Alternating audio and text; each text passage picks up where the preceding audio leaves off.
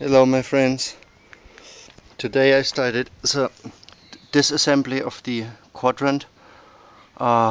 It took me I think 2 hours to get to this stage here, and I'm still not finished.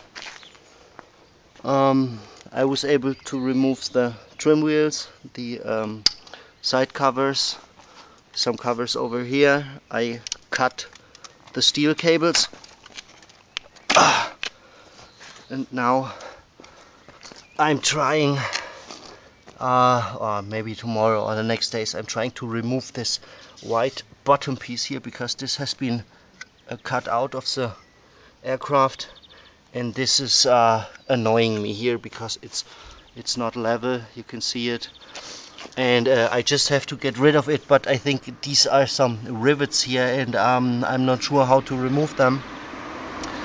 But probably I have to use some grinder or something. The condition of the throttle, of course, is used, but I never imagined that I will find so much dust and dirt inside. I wonder, here, look here. I wonder if these throttle quadrants are disassembled during some major checks of the aircraft, but it seems not. Well, but okay, so I need probably some air pressure to remove the dust, and I will try to disassemble it completely and clean all the parts.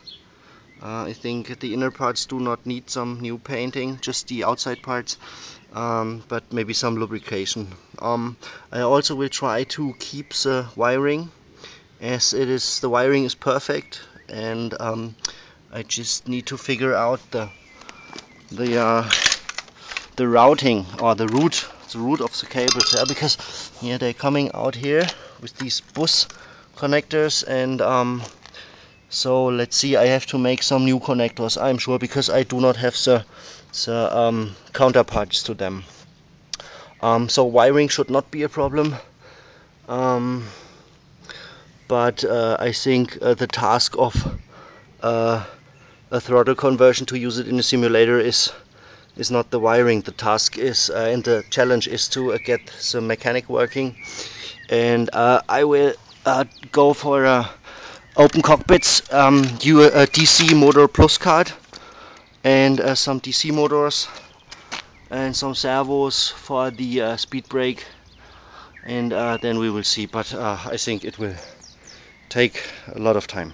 Okay, thanks for watching, and goodbye.